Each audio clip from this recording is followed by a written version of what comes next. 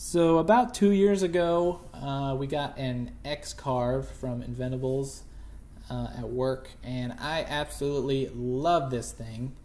It's super easy to use. It came with the Easel Pro membership, and I really like using that. And I love everything about it except the bed size. So it's less than 30 inches in both directions.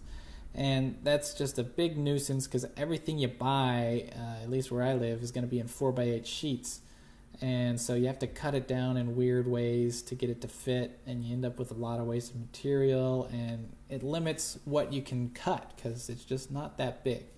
So I was really interested in upgrading to a 4x8 machine, and I wanted to stick with the X-Carve ecosystem because that's what I know how to use. I'm really comfortable with it. The problem is they do not sell a 4x8 machine. I don't know why, but their biggest one is only 4x4, and it's going to cost you upwards of $10,000, especially if you get add-ons. So that is just not an option. So I came across a company called Zenbot, and they sell a very affordable 4x8 CNC kit. I haven't found any that were anywhere near this price. They're usually much more expensive.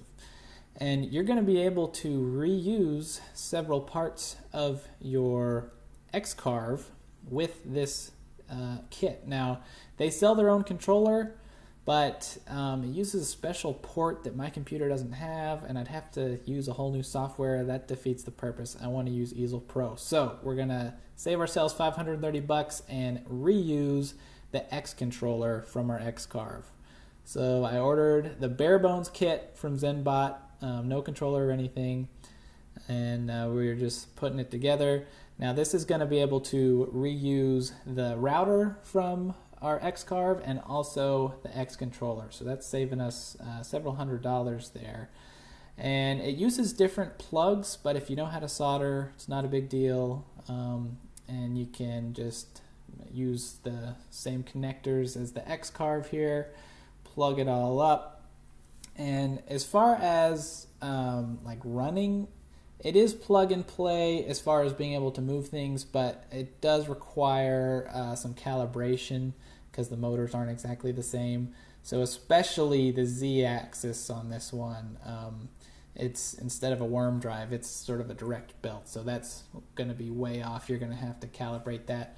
If y'all are interested, I can maybe do a video showing how you can change all those settings in Easel, but I am super happy with this thing. It works just like the X-Carve. It's the exact same workflow, except now I can cut entire sheets of plywood in MDF. I added my own wasteboard here and surfaced it to get a nice flat surface, and this thing is awesome.